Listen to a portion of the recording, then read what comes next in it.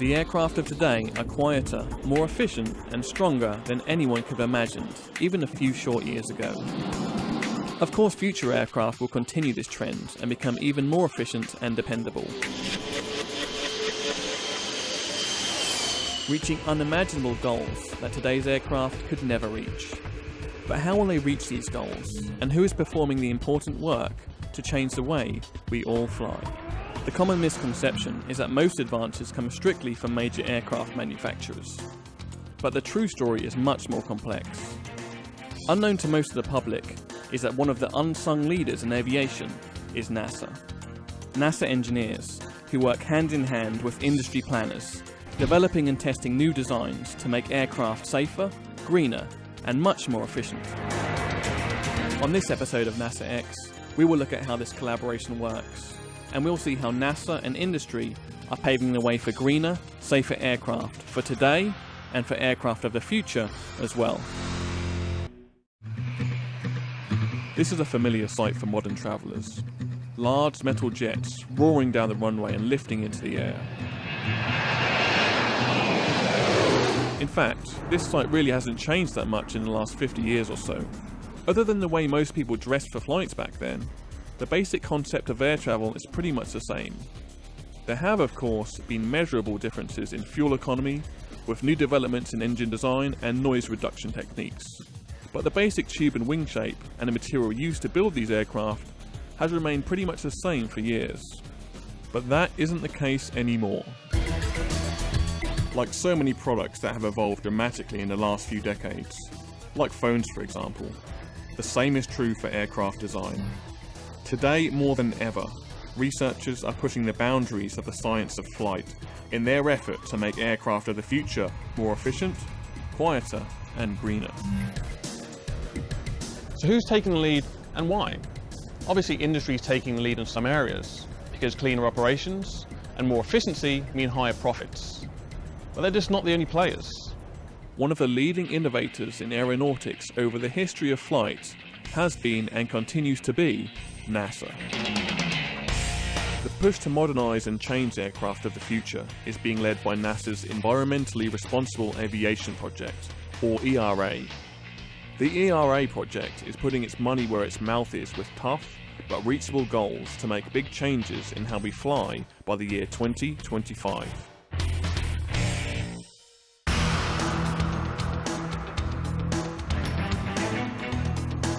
So the Environmentally Responsible Aviation Project is a 5-year, 6-year project, and it's focused on advanced aircraft design and the technologies that are needed to enable them. The main goal of the project is to reduce noise, to reduce mission fuel burn, and to reduce LTO NOx emissions. And LTO stands for landing takeoff, oxides of nitrogen emissions. And we want to do that simultaneously, and that's never been done before, where we looked at some very difficult metrics and tried to push all of those metrics down simultaneously. And so over this 5 or 6 years, we'll be looking at technologies, we'll be looking at aircraft designs, and the combination of those to end up with a configuration that could simultaneously attack these goals. So how do you make these goals a reality? The 4 basic principles of flight are lift, drag, weight, and thrust. Finding efficiency in each of these basic principles will help reach NASA's stated goals. Let's look at weight first.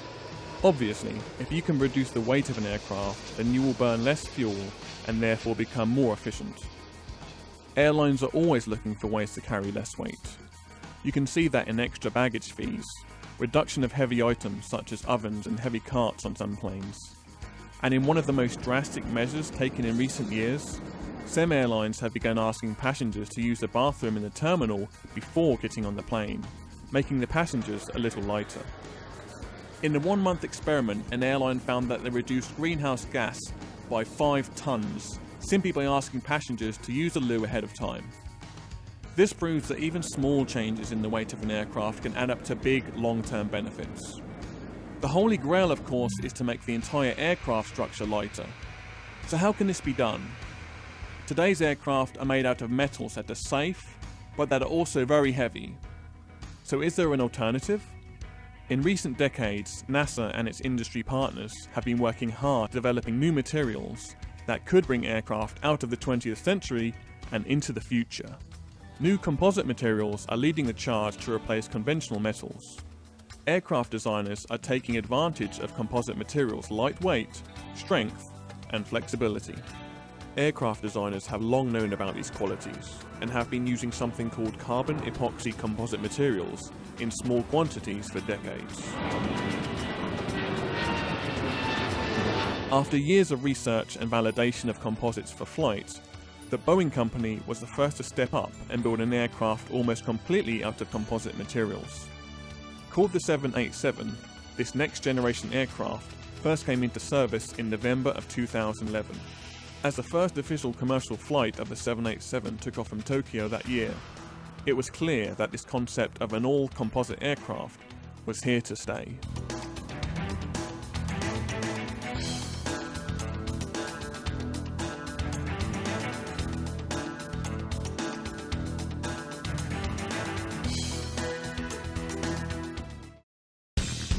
NASA is not in the business of building aircraft, but they are in the business of helping lead development programs to move the science of flight along.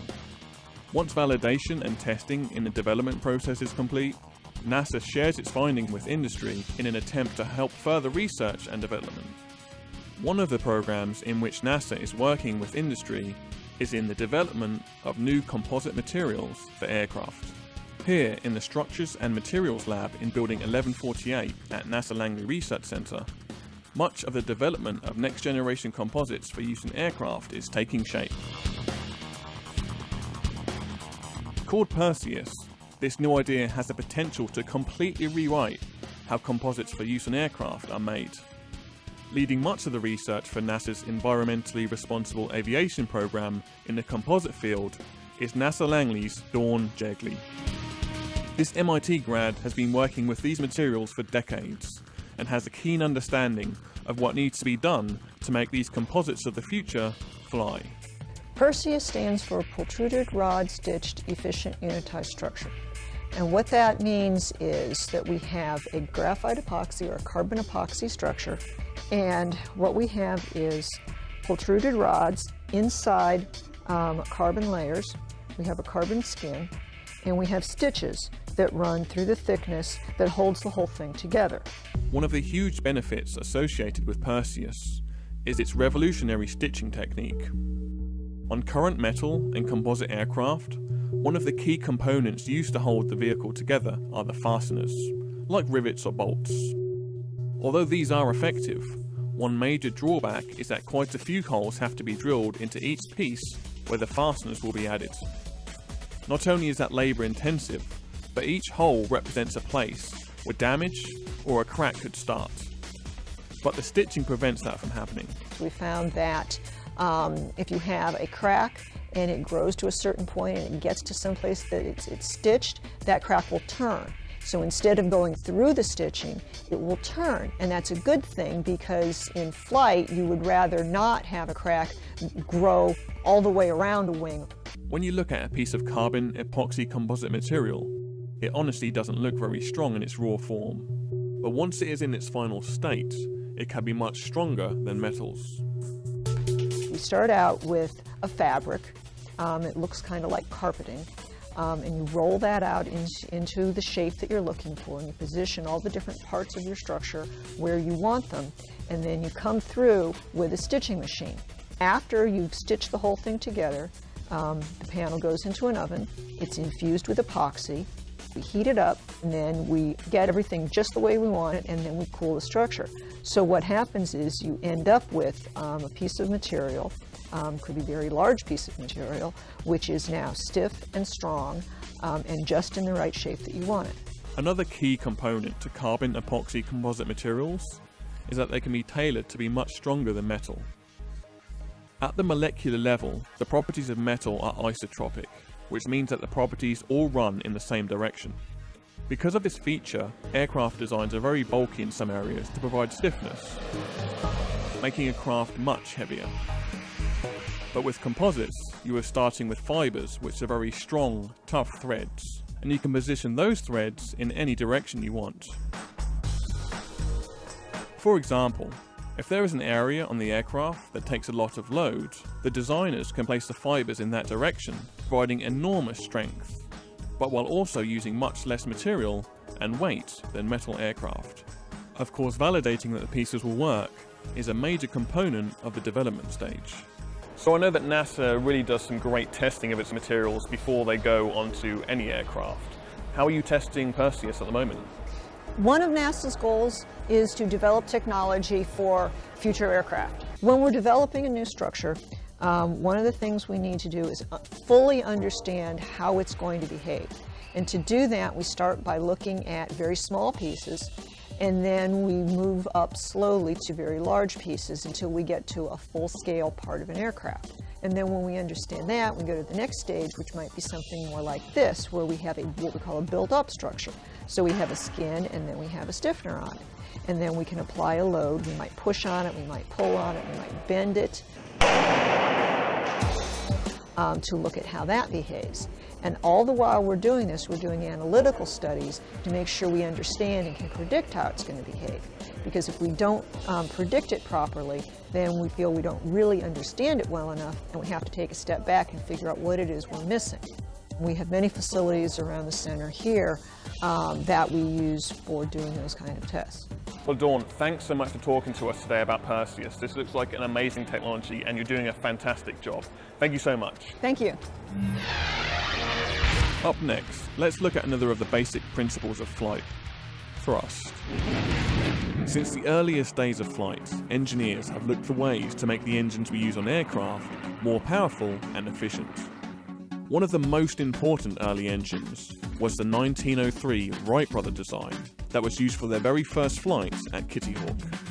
It only produced about 12 horsepower, but it opened the door for all aircraft engines to come. Since that time, there has been a steady progression in the development of engine technology, from the relatively simple propellers of the past to the incredibly advanced jet propulsors of today. Engines have never been better, but although current engines are already very efficient, quiet, and relatively green, they pale in comparison to what the next generation of engine technology will be. To help understand how engine technology is improving, let's first take a look at how a basic turbofan engine works. Incoming air is captured in the engine inlets. Some of the air passes through the fan and into the compressor and burner, where it is mixed with fuel for combustion. The hot exhaust passes through the core and fan turbines and then out of the nozzle. The rest of the incoming air passes through the fan and bypasses or goes around the engine. So a turbofan gets some of its thrust from the core and some of its thrust from the fan. The ratio of the air that goes around the engine to the air that goes through the core is called the bypass ratio. Many engines today have a bypass ratio of roughly around 5:1. Engineers have known for many years that if they could increase the bypass ratio, then the engine would become much more efficient. But the trouble with increasing the bypass means that the size of the engine would have to grow, making it heavier and also unable to fit under the wings of most planes. So, what to do? Over the past 20 years or so, NASA and industry have been working on a solution that would create ultra-high bypass engines while also addressing the stated problems of size and weight. Today, a new engine designed in collaboration with Pratt & Whitney and NASA has been developed that will more than double the bypass of current engines. This new engine design has taken many years of research and development just to get to the point where we are today, because three key pieces of technology needed to be created that didn't exist: a new gearing system, an ultra-efficient fan, and a more efficient nacelle. Although each of these were difficult to perfect, one of the most challenging was the gearing system for the turbofan. This is because there is a paradox in engine design. The slower the big fan at the front moves, the more efficient it is. But the turbines at the back have to move at a very high rate of speed to work efficiently. Hence the paradox. In order to have the slow-moving fan at the front and the fast-moving fans at the back working together, a revolutionary gear system had to be developed that could allow both of these parts to work together optimally. So what the gear lets me do is shrink the core engine that makes the power to a large degree. It makes it lighter. It takes a couple of thousand parts out, and it means I can replace some very rare super alloys with some more common gear steel. We always knew you could do that, but you need a gear that's way over 99% efficient. You need a gear that, we're talking about 25,000, 30,000 horsepower gears. A naval ship has that sort of power, and the gear is the size of a small house. We had to develop a gear that's the size of a small automobile wheel, not a house, and it has to last 20 years without maintenance, and it has to be super efficient. And so we've been working on this for at least 20 years. Much of the testing for this engine has in fact come at NASA laboratories. NASA's unique facilities and subject matter experts have helped the Pratt & Whitney team to understand how to configure the ultra-high bypass engine. So this is an example of the ultra-high bypass engine from Pratt & Whitney called the geared turbofan. This particular engine has a bypass ratio of up to 15:1, which means 15 times the amount of air goes through this part of it than goes through this part. This is the core, or the engine part. This is the bypass part. In this particular engine, all the thrust is generated in this part, and we've removed the fans so that you can see how small the engine airflow is compared to the overall flow. So why do we want to do this? Well, this particular design, especially the one Pratt & Whitney is working on called the geared turbofan, has the potential of having as much as 20% better fuel burn than a regular jet engine today. And the reason they can do that is because the more air that you can put up here, the more efficient the engine is and the better the fuel economy. Because fuel costs have spiraled out of control in recent years, the fuel efficiency of this engine could be a game changer for the aircraft industry. The people who care are not so much Airbus, but their customers, the airlines. So an A320 with these engines on compared to the current engines will make $200 to $400 an hour, on the order of $1.5 million to $2.5 million a year reduced fuel cost, depending upon the cost of fuel, typically. So it's worth millions per year for the airline. That doesn't mean they still won't charge you for the extra bag, though. Of course, fuel economy is not the only huge benefit to this engine. Its noise reduction capability is truly astounding. On a typical jet aircraft, the fans at the front are moving at more than the speed of sound, making them very noisy. But because this new engine's forward fans move slower, they now make much less noise. They are really quiet. And how quiet is really quiet? For a 737 size airplane, 150 passenger airplane, the objectionable noise on the ground, the area that hears objectionable noise, is reduced by about 3/4.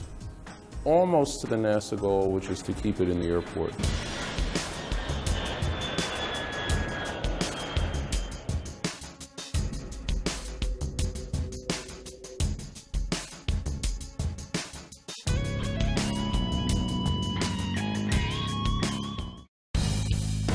Another key component in the testing chain of the entire engine happens here at NASA Glenn, in the Advanced Subsonic Combustion Rig, or ASCR. This facility is the only one in the country that allows real-time, real-world testing conditions for engine combustors. This is the Advanced Subsonic Combustor Rig. It's really one of the unique facilities in the U.S. which enables us to test combustors and gas turbine engines at realistic conditions that they would see in a gas turbine engine flying in today's aircraft and even those in the next 20 years from now. The real beauty of this rig is that it allows us to operate pretty much over the whole flight regime. So we can map out what the emissions are near the ground during idle and takeoff conditions, but also on approach and landing. In addition, then even at cruise, because we're also becoming more and more concerned about emissions in the atmosphere and what that does to our environment. The environment is one of the key components in much of the work going on now. NASA and industry realize that good stewardship is not only beneficial to the planet, but can be a good business model too. The work that is coming out of this program is looking at both fuel flexible applications as well as strictly environmental concerns.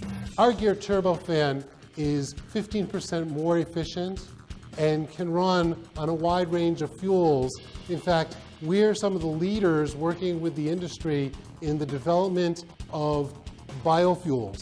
Of course, testing for these new engines is not only happening at NASA, but can also be seen on a unique airplane owned by Pratt & Whitney. Pratt & Whitney actually owns 2 747 airplanes that we do testing on. There are 4 engines on a 747. We'll actually take one of the existing JT9Ds off, which is a Pratt & Whitney made engine that powers 747s, and we'll actually in some cases replace that engine with one of our test engines. So we'll run the airplane on 4 engines, 3 of which are currently certified on the airplane, the 4th being the experimental. Of course, this new geared turbofan is not the only game in town. NASA has also taken a look back at some older technology, including a concept called the open rotor that also shows much promise. So here at NASA, we're working on the next generation of engine technologies, both ducted engines like the geared turbofan and unducted engines like open rotors. So we recently finished a series of tests with General Electric and the Federal Aviation Administration on open rotors, looking at these technologies to reduce fuel burn and improve the acoustic performance of these next generation engines. So as you try to go to higher and higher bypass ratio engines, the fans keep getting larger and larger diameter, and at some point it just makes sense to get rid of the cowling and go with just what essentially looks like a propeller. The difference is that these are very specialized high-speed propellers, so that an open rotor powered aircraft would be able to fly at essentially the same speed as an aircraft with a jet engine. In the past, the open rotor concept had been promising, but the major drawback was the noise. Thanks to the advent of modern computational fluid dynamics, NASA and industry engineers have been able to redesign the blades for these open rotors and make them much, much quieter. The system studies that NASA's done has shown that for single-aisle aircraft, if we built an open rotor engine today and put it on an aircraft, it would probably be quieter than most of the aircraft that are flying out there right now. So we've come a long, long way in being able to solve the acoustics issues that were part of the original unducted rotor program. So, there you have it. NASA's ERA program and industry are truly changing the way we all fly. NASA is pushing the industry hard to make these changes see the light of day, and industry is responding with truly innovative and groundbreaking technologies. With this type of collaboration and work ethic, there's no doubt the world will soon see a dramatic difference in the way we all fly. I'm Vince Whitfield, and we'll see you next time on NASA X.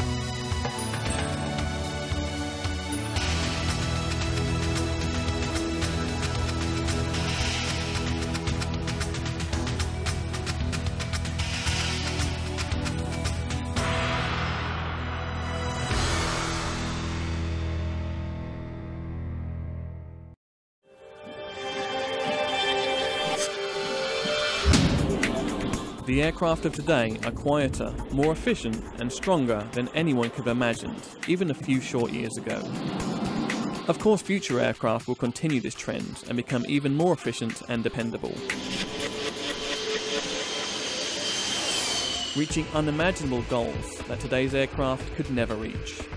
But how will they reach these goals, and who is performing the important work to change the way we all fly? The common misconception is that most advances come strictly from major aircraft manufacturers. But the true story is much more complex. Unknown to most of the public is that one of the unsung leaders in aviation is NASA. NASA engineers, who work hand in hand with industry planners, developing and testing new designs to make aircraft safer, greener, and much more efficient. On this episode of NASA X, we will look at how this collaboration works, and we'll see how NASA and industry are paving the way for greener, safer aircraft for today and for aircraft of the future as well. This is a familiar sight for modern travellers. Large metal jets roaring down the runway and lifting into the air. In fact, this sight really hasn't changed that much in the last 50 years or so. Other than the way most people dressed for flights back then, the basic concept of air travel is pretty much the same. There have, of course, been measurable differences in fuel economy, with new developments in engine design and noise reduction techniques. But the basic tube and wing shape and the material used to build these aircraft has remained pretty much the same for years. But that isn't the case anymore. Like so many products that have evolved dramatically in the last few decades, like phones for example, the same is true for aircraft design. Today more than ever, researchers are pushing the boundaries of the science of flight in their effort to make aircraft of the future more efficient, quieter, and greener. So who's taking the lead and why? Obviously industry is taking the lead in some areas because cleaner operations and more efficiency mean higher profits. But they're just not the only players. One of the leading innovators in aeronautics over the history of flight has been and continues to be NASA. The push to modernise and change aircraft of the future is being led by NASA's Environmentally Responsible Aviation Project, or ERA. The ERA project is putting its money where its mouth is with tough but reachable goals to make big changes in how we fly by the year 2025.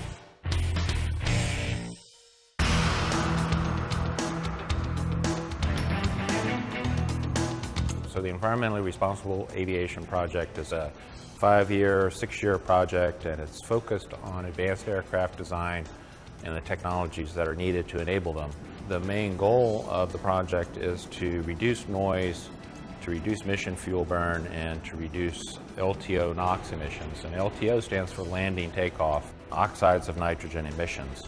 And we want to do that simultaneously, and that's never been done before, where we looked at some very difficult metrics and tried to push all of those metrics down simultaneously. And so over this 5 or 6 years, we'll be looking at technologies, we'll be looking at aircraft designs, and the combination of those to end up with a configuration that could simultaneously attack these goals. So how do you make these goals a reality? The 4 basic principles of flight are lift, drag, weight, and thrust. Finding efficiency in each of these basic principles will help reach NASA's stated goals. Let's look at weight first. Obviously, if you can reduce the weight of an aircraft, then you will burn less fuel and therefore become more efficient. Airlines are always looking for ways to carry less weight. You can see that in extra baggage fees, reduction of heavy items such as ovens and heavy carts on some planes. And in one of the most drastic measures taken in recent years, some airlines have begun asking passengers to use the bathroom in the terminal before getting on the plane, making the passengers a little lighter. In the 1-month experiment, an airline found that they reduced greenhouse gas by 5 tons simply by asking passengers to use the loo ahead of time. This proves that even small changes in the weight of an aircraft can add up to big long-term benefits. The holy grail, of course, is to make the entire aircraft structure lighter. So how can this be done? Today's aircraft are made out of metals that are safe, but that are also very heavy. So is there an alternative? In recent decades, NASA and its industry partners have been working hard developing new materials that could bring aircraft out of the 20th century and into the future. New composite materials are leading the charge to replace conventional metals. Aircraft designers are taking advantage of composite materials' lightweight, strength, and flexibility. Aircraft designers have long known about these qualities and have been using something called carbon epoxy composite materials in small quantities for decades. After years of research and validation of composites for flight, the Boeing company was the first to step up and build an aircraft almost completely out of composite materials. Called the 787, this next generation aircraft first came into service in November of 2011. As the first official commercial flight of the 787 took off from Tokyo that year, it was clear that this concept of an all-composite aircraft was here to stay.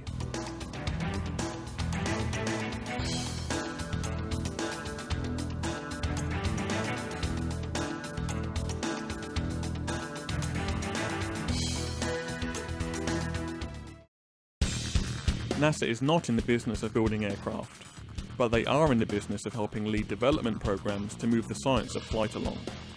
Once validation and testing in the development process is complete, NASA shares its findings with industry in an attempt to help further research and development.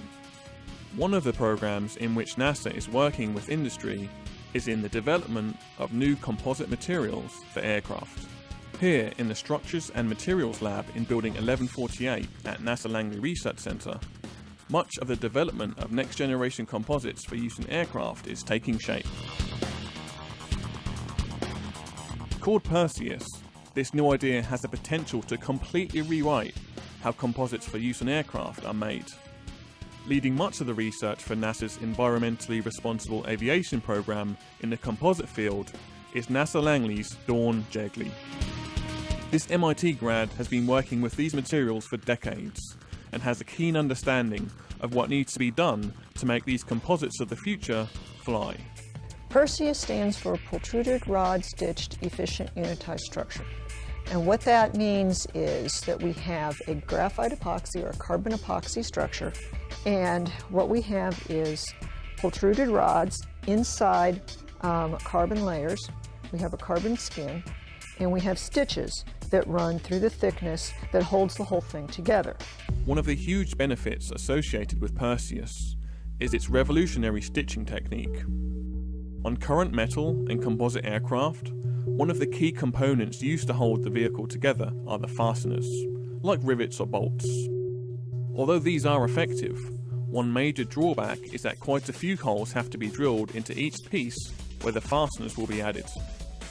Not only is that labour intensive, but each hole represents a place where damage or a crack could start. But the stitching prevents that from happening. We found that if you have a crack and it grows to a certain point and it gets to some place that it's stitched, that crack will turn. So instead of going through the stitching, it will turn. And that's a good thing because in flight, you would rather not have a crack grow all the way around a wing. When you look at a piece of carbon epoxy composite material, it honestly doesn't look very strong in its raw form. But once it is in its final state, it can be much stronger than metals. We start out with a fabric. It looks kind of like carpeting. And you roll that out into the shape that you're looking for, and you position all the different parts of your structure where you want them, and then you come through with a stitching machine. After you've stitched the whole thing together, the panel goes into an oven. It's infused with epoxy. We heat it up, and then we get everything just the way we want it, and then we cool the structure. So what happens is you end up with a piece of material, could be a very large piece of material, which is now stiff and strong and just in the right shape that you want it. Another key component to carbon epoxy composite materials is that they can be tailored to be much stronger than metal. At the molecular level, the properties of metal are isotropic, which means that the properties all run in the same direction. Because of this feature, aircraft designs are very bulky in some areas to provide stiffness, making a craft much heavier. But with composites, you are starting with fibres which are very strong, tough threads, and you can position those threads in any direction you want. For example, if there is an area on the aircraft that takes a lot of load, the designers can place the fibres in that direction, providing enormous strength, but while also using much less material and weight than metal aircraft. Of course, validating that the pieces will work is a major component of the development stage. So I know that NASA really does some great testing of its materials before they go onto any aircraft. How are you testing Perseus at the moment? One of NASA's goals is to develop technology for future aircraft. When we're developing a new structure, one of the things we need to do is fully understand how it's going to behave. And to do that, we start by looking at very small pieces, and then we move up slowly to very large pieces until we get to a full-scale part of an aircraft. And then when we understand that, we go to the next stage, which might be something more like this, where we have what we call a built-up structure. So we have a skin, and then we have a stiffener on it. And then we can apply a load. We might push on it, we might pull on it, we might bend it to look at how that behaves. And all the while we're doing this, we're doing analytical studies to make sure we understand and can predict how it's going to behave. Because if we don't predict it properly, then we feel we don't really understand it well enough, and we have to take a step back and figure out what it is we're missing. We have many facilities around the center here that we use for doing those kind of tests. Well, Dawn, thanks so much for talking to us today about Perseus. This looks like an amazing technology, and you're doing a fantastic job. Thank you so much. Thank you. Up next, let's look at another of the basic principles of flight: thrust. Since the earliest days of flight, engineers have looked for ways to make the engines we use on aircraft more powerful and efficient. One of the most important early engines was the 1903 Wright brother design that was used for their very first flights at Kitty Hawk. It only produced about 12 horsepower, but it opened the door for all aircraft engines to come. Since that time, there has been a steady progression in the development of engine technology, from the relatively simple propellers of the past to the incredibly advanced jet propulsors of today. Engines have never been better, but although current engines are already very efficient, quiet, and relatively green, they pale in comparison to what the next generation of engine technology will be. To help understand how engine technology is improving, let's first take a look at how a basic turbofan engine works. Incoming air is captured in the engine inlets. Some of the air passes through the fan and into the compressor and burner, where it is mixed with fuel for combustion. The hot exhaust passes through the core and fan turbines and then out of the nozzle. The rest of the incoming air passes through the fan and bypasses or goes around the engine. So a turbofan gets some of its thrust from the core and some of its thrust from the fan. The ratio of the air that goes around the engine to the air that goes through the core is called the bypass ratio. Many engines today have a bypass ratio of roughly around 5:1. Engineers have known for many years that if they could increase the bypass ratio, then the engine would become much more efficient. But the trouble with increasing the bypass means that the size of the engine would have to grow, making it heavier and also unable to fit under the wings of most planes. So, what to do? Over the past 20 years or so, NASA and industry have been working on a solution that would create ultra-high bypass engines while also addressing the stated problems of size and weight. Today, a new engine designed in collaboration with Pratt & Whitney and NASA has been developed that will more than double the bypass of current engines.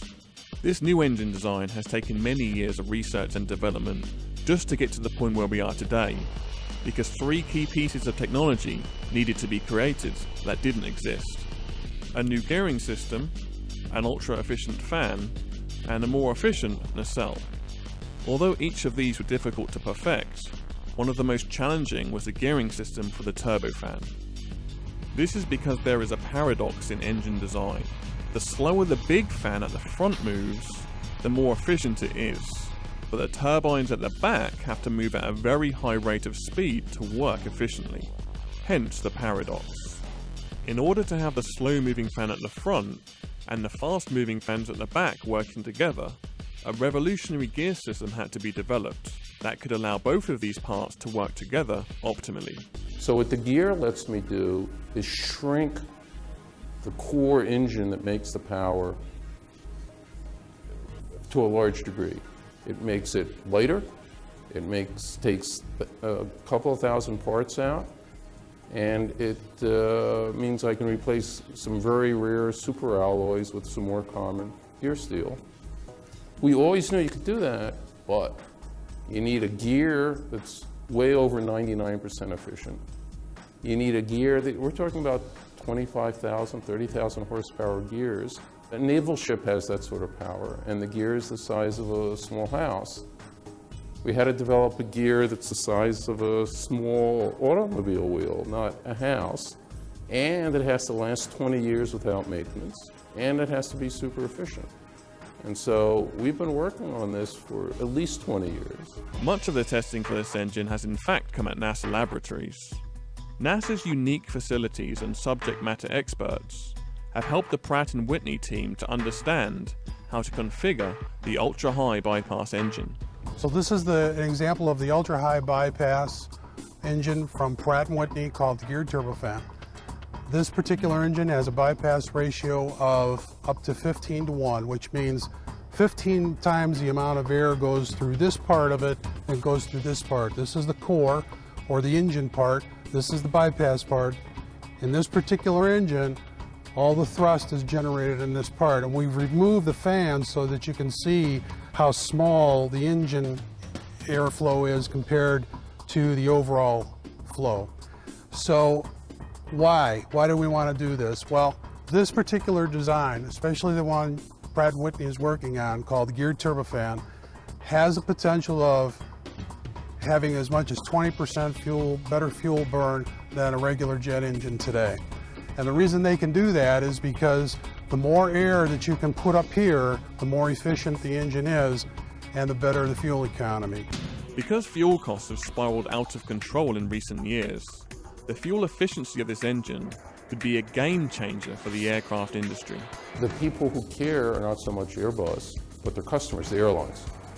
So an A320 with these engines on compared to the current engines will make $200 to $400 an hour, on the order of $1.5 million to $2.5 million a year reduced fuel cost, depending upon the cost of fuel, typically.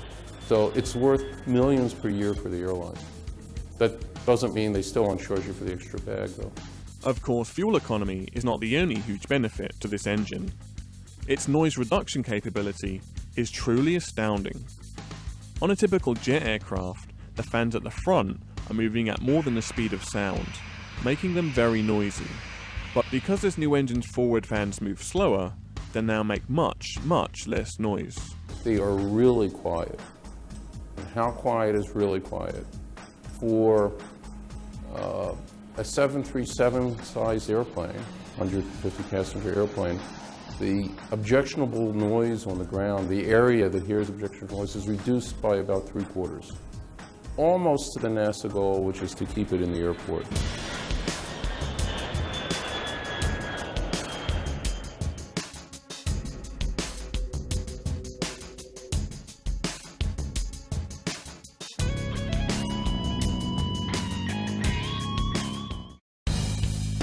Another key component in the testing chain of the entire engine happens here at NASA Glenn, in the Advanced Subsonic Combustion Rig, or ASCR. This facility is the only one in the country that allows real-time, real-world testing conditions for engine combustors. This is the Advanced Subsonic Combustor Rig.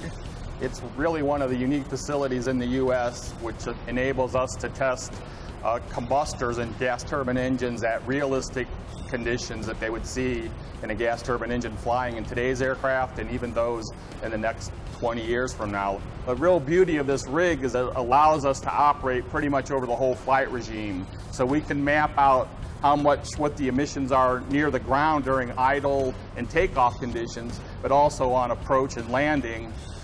In addition, then even at cruise, because we're also becoming more and more concerned about emissions in the atmosphere and what that does to our environment. The environment is one of the key components in much of the work going on now. NASA